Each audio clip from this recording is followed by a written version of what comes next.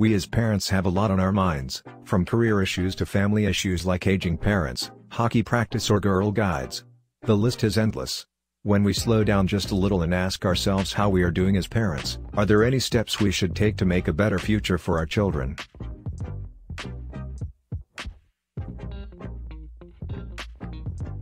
One question I get asked a lot: how can I make sure my child isn't a bully? Can you imagine how it would feel knowing that when your child goes to school, they are not bullying other children? Better than that, you know your child is defending other children from being bullied. Yes, this is possible, and yes, it works for aggressive children and the quiet, shy type. Teaching Taekwondo, we dealt with bullying issues all the time. One of the biggest reasons a bully picks on other kids at school is the need for validation. A need to make themselves feel strong or in control. You never see a bully pick on someone bigger than themselves. The bully wants to guarantee success. Giving children the proper validation and channeling their energy into the child's goals will virtually eliminate bullying. This article deals with your child and making sure your child doesn't cross the line into bullying. How we taught our students at the Taekwondo club not to be bullies was very simple. First, we need to do a self-check. How is our modeling going? Are our children watching me rip a strip off the postman? Are we yelling and throwing tantrums ourselves to get what we want? So modeling is a crucial step in how your children will treat others in their social circle.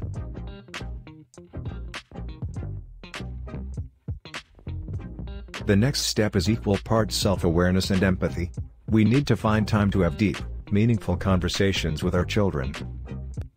Asking the essential questions such as, what kind of person do you want to be known as, kind and friendly or mean and selfish? Do you want to be a trustworthy friend, someone your friends trust completely? What kind of family do you want, a loving, helpful family or everyone for themselves? There are many more questions we should discuss with our children. Check out The Adventures of Wise Owl. For now, if we have a deep conversation with our children, we start to understand their truth. Let me explain a little bit more clearly. Our conversation with our children reveals they want to be a kind person. Now we know what direction we should be heading. Next, ask this question: would this behavior get you closer to your destination? If you were hurting someone or being a bully? You get the point. You are helping your child understand the process. This metaphor is excellent in understanding the direction someone wants to take. You are in San Diego, California, and you want to go to Vancouver, Canada. The road map tells you to go north, and you decide to go east. To get to your destination, you will have to do a course correction. Our child has agreed to work on kindness when they get off track and start being mean.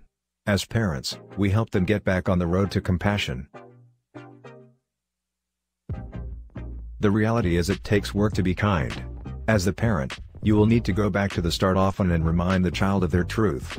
Side note, I have asked this question 1,000 times to children, and 100% of the kids want to be kind and helpful.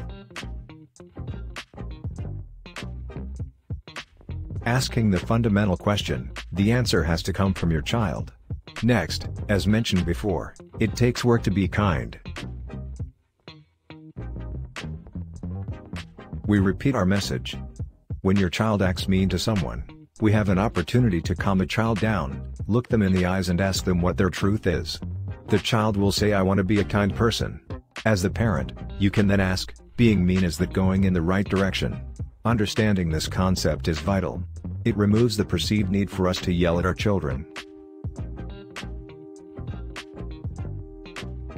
Empathy has a role to play in the emotional growth of our children. I like this definition of empathy: being able to walk a mile in somebody else's shoes. As we get better at having deep, meaningful conversations, we can start asking our children questions. How would it feel if you were getting bullied? A great time to explore these feelings.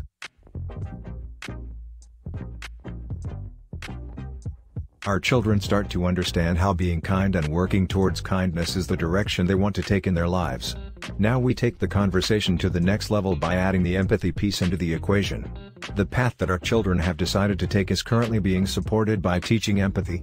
Think of it like this: kindness helps us be more empathic, and empathy helps us be kinder. Getting our children to walk in the shoes of someone being bullied is a good start for explaining empathy.